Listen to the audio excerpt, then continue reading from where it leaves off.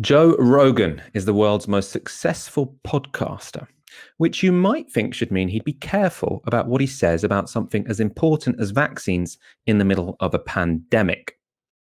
Unfortunately, he's not. And people say, do you think it's safe to get vaccinated? I've said, yeah, I think for the most part, it's safe to get vaccinated. I do. But if you're like 21 years old and you say to me, should I get vaccinated? I go, no. Yeah. Are you healthy? Are you a healthy person? Like, look, don't do anything stupid, but you should take care of yourself. You should, if you're a healthy person and you're exercising all the time and you're young and you're eating well, and like, I don't think you need to worry about this. This is a really, really bad argument. And it's a really bad argument for a simple reason, which is that getting vaccinated isn't just about you.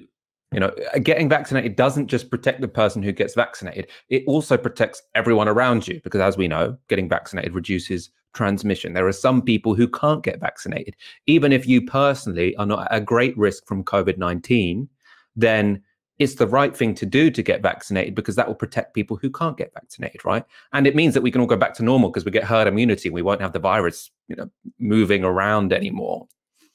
And I mean, he just didn't think of that. I mean, you have so much responsibility if you're hosting one of the world's most successful podcasts, and he just didn't think of it, didn't mention it to his audience. But there's a lot of jobs that will tell you need to have this. Well, that's what's starting to happen now. People are worried about them doing it for their children. And we talked about this earlier. Yeah. There's that you might have to have your children vaccinated. And, I can tell you as someone who's both my children got the virus, it was nothing. I mean, I hate to say that. If someone's children died from this, I'm very sorry that happened. I'm not in any way diminishing that. But I'm saying the personal experience that my children had with COVID was nothing. One of the kids had a headache. The other one didn't feel good for a couple of days. Yeah. Like maybe, I mean, not feel good. Like no big deal. No coughing. Right. No achy. No like in agony. There was none of that. It was very mild. It was akin to them getting a cold. Again, this is a conversation that it is fair enough to have in a pub. It's a not everyone has to be an expert on COVID-19. And everything he's saying there is, reasonable. He's saying kids, yes, they are not at a big risk from COVID-19. Absolutely not. Which is why when we discuss vaccinating kids, we're not talking about their safety. We're talking about the safety of society as a whole. It's also important to mention here, I don't necessarily think we should vaccinate kids. I don't know which way we should do this. I think there will be serious discussions among scientists at this point. Maybe we'll get herd immunity anyway, so we don't really need to. If we get herd immunity at 80% of the population, then we might not have to vaccinate under 16. So there's a serious discussion to be had there. But the framing of that conversation by Joe Rogan is just misleading his audience, because he is continuing with this frame, which is to say that the only reason you might get vaccinated is to protect yourself. There's no other possible logic, which is just a misrepresentation of the fact. And it's also an incredibly dangerous misrepresentation of the fact, because he has lots of young people who watch that show, and we need those young people to get vaccinated because that helps us get herd immunity. It means we can go back to normal. It means that people who the vaccine wasn't very effective on will be safe, because we as a society don't have much COVID moving around. And even though he's got millions and millions of listeners, and this stuff isn't, he doesn't have to understand the complexities of COVID-19. This is basic stuff. If you were any kind of journalist, you have a responsibility to learn this basic stuff, especially if you host the world's most successful podcast. It's stupid, and it's incredibly irresponsible. Let's look at one final clip of this discussion. This is where it gets, just quite frankly ridiculous.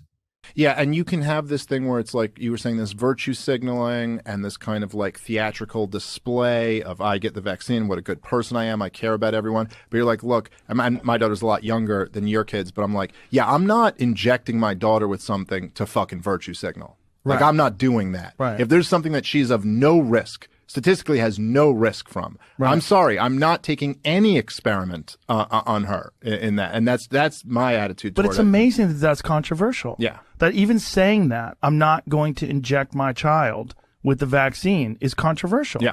It's crazy. Because, again, we are not talking about even the flu. that we just found out killed 22,000 people last year. We're not talking about that. Right. We're talking about something that is not statistically dangerous for children. But yet people still want you to get your child vaccinated, which is crazy to me. Yeah. Like, you should be vaccinated if you are vulnerable. You should be vaccinated if you are vulnerable. I'm sounding like a broken record now, but it's an important point. Getting vaccinated isn't just for you. It's for society. It's for people more vulnerable than yourselves. I mean, the thing that really struck out here was this use of the term virtue signaling. Now, I'm not someone actually who says, oh, virtue signaling is a meaningless term. I think people do virtue signal, and I think there are some big examples of virtue signaling, especially from big corporations. So, for example, you might see Nike tweet, hashtag Black Lives Matter. That's virtue signaling, because there are serious, significant things that Nike could do to, influence policy and to materially improve the condition of Black and brown people in the world. For example, they could pay decent wages in all of their factories around the world. That would be something which would have a material impact, but it would cost them, right? So instead, what they decide to do to prove they're one of the good guys is they tweet a statement which doesn't cost them anything, which has no consequence, but just signals they are virtuous. That's virtue signaling. Now, vaccinating your kids, and again, it's not clear we need to do this. It will become apparent, we'll be advised by the various health bodies whether or not we should do it. But they are not going to advise us on the basis of, oh, we should vaccinate them because vaccinating people has now become a sort of trend, makes you look good. It will be because they have assessed that this is a necessary thing for us to do to stop the transmission of COVID-19 to more vulnerable people. It's why we give, or one of the reasons why we give kids the flu jab. It turns out, flu is actually a bit more dangerous than COVID-19 for young people. But one of the big reasons, and the NHS are explicit about this, that we give the flu jab to kids is because they tend to be super spreaders when it comes to spreading flu to older people, more vulnerable people. So again, a completely misinformed, lazy discussion about probably the most serious topic. And it's the most serious topic because our actions matter. So if you're telling that to your millions of people audience, you can quite concretely undermine the effort to move beyond this pandemic. Are these people trying to keep me locked in my house forever? Like, I'm so mad. It's just let me be released and stop slowing it down with this idiocy. Obviously entirely egregious, completely scientifically illiterate, not only the idea that the only reason you get vaccinated is for yourself, as you've noticed, but also firstly that whole idea of that exercising a lot can help you prevent getting impacts from COVID, like negative impacts from COVID, can stop you transmitting COVID. You don't know if you're vulnerable to COVID. That we have so many stories. One thing that's so scary about this illness is that there are so many instances of people who consider themselves very healthy, who might not know if they have an underlying condition in all these different ways, being knocked out by this virus. And not to mention, and I feel that, I need to walk around with these discussions with a megaphone just screaming long COVID, because this is always so missing from the conversation. We think, okay, coronavirus, the impact of it is either, you have mild symptoms, or you even have, a really bad flu, or you're in the ICU. There's a huge number of people who sit in the middle of that, who have long COVID or have these unknown long-term effects from coronavirus. We still are, that data is still emerging on what the possible long-term effects can be, even if you make it through the initial illness completely fine. And I think this is partly to do with the fact that in general, our society doesn't really know how to talk about or engage with chronic illness. Like, we just don't see it in our understanding of what it means to be unwell and what it means to be sick. So, for me, my main, as well as, lowering transmission, my main reason why I want to get the vaccine is because I'm scared of getting long COVID. I'm scared of being taken out, and not being able to, as many of my friends have, who are healthy, who have healthy diets, who are young, who exercise, who, it's been 6 months and counting, and they are still deeply affected. And, I think in the case of the vaccines, there are some cases where I think, vaccine hesitancy is something that should be dealt with sensitively. So, especially in the US, like the long history of Black and brown Indigenous communities who have been heavily abused and experimented upon by, by pharmaceutical industries, by, healthcare institutions. Vaccine hesitancy in those communities, I don't think it should be dismissed. I think it should be engaged with carefully, and that kind of understanding that a lot of trust needs to be rebuilt there is definitely, so there's not all cases. This case, absolutely egregious, absolutely irresponsible. And also, but it also reflects, and I think I talked about this at the very beginning of the pandemic when we had this whole culture war emerging out of masks, the whole, when they tried to make masks into a culture war. And it's this idea of, it's my liberty, it's my freedom to not wear a mask if I don't want to, or if I'm not scared. And it's, again, this whole idea of this conception of freedom, this conception of liberty, this conception of being in society that is so individualized, this mentality of I don't owe anything to anyone. The mobility of vulnerable people is irrelevant to me. If I'm not vulnerable, I'm not accountable for making the world a better place for people who are vulnerable for whatever reason. Or that my individual behavior is only relevant insofar as it has consequences for me as an individual. This is the kind of doctrine that we hear from people like Joe Rogan. It's that like Jordan Peterson style kind of thing that, it happens at that kind of podcasting cultural level, but it has its knock-on effects all the way up into government, all the way up into policymaking. We saw an incredibly slow uptake of masks in the US under Donald Trump, and we still are seeing slow uptake of masks in a lot of states that have very right-wing governors. So it has real life consequences, and it is absolutely irresponsible. It's not a matter of opinion. It is a matter of fact. And it's to spread a message like this in this moment when we are so close to such a watershed moment, and not to say that the vaccine is going to solve everything, but we're so close to things getting a lot better, especially for people who have been shielding for such a long time and who have had to deal with the impacts, the mental health, the physical impacts of that.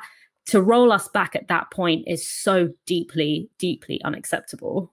We should point out that Rogan has since rode back on his comments about vaccines. So clarifying his views on vaccines, he said, "I'm not an anti-vax person," and added, "I said I believe they are safe and I encourage many people to take them. I just said that if you're a healthy young person, you don't need it. Their argument was you need it for other people. And yes, that makes sense." So yes, he's admitted the error. That was precisely the criticism we had of him, is to say that you didn't take into account that getting vaccinated isn't just for yourself. Someone has pointed that out. He said, okay, fair play. That was fair enough. The issue here is you've already done a podcast which streams to millions and millions of people around the world, and millions of people who are considering whether or not to get a vaccine. And this is, in some areas of life, I actually respect it when people, they're like, it's not the end of the world if I get something wrong. Let's just speak openly and honestly. And if something's, if I need to correct my mistake, I'll do that in the future. I think on some issues, that's fine, right? Especially if you don't put yourself forward as a news presenter, you put yourself forward as an open-minded podcast host. When it comes to the issue of vaccines, the issue that's going to get us out of this pandemic, where the personal choice of each of your viewers is incredibly important, you have to do this research first. You just have to, especially as it's not even that fucking complicated, right? Like, even the most basic level of professionalism means that you don't talk about vaccines in a ridiculous way and tell people not to take them unless you've properly researched the argument. And this apology, whilst it's, it's good that it's come, shows that he hadn't even considered, right, that you might be taking the vaccines for other people, which means he hasn't done the most basic element of research here. That's all I'm going to say about Joe Rogan. Just to close it out, let's take a look at a clip of Joe Rogan speaking in response to the criticism. These are not like planned statements. Let's be real clear. Yeah. When I say something stupid, I'm not thinking about what I'm going to say before I say it. I'm just saying it, right? I don't have an off-air and on-air voice. I don't. No. I have me. This is it. Yeah. Yeah. I got through the fucking net and I'm swimming in open waters. Okay? Yeah. And that's just how I live.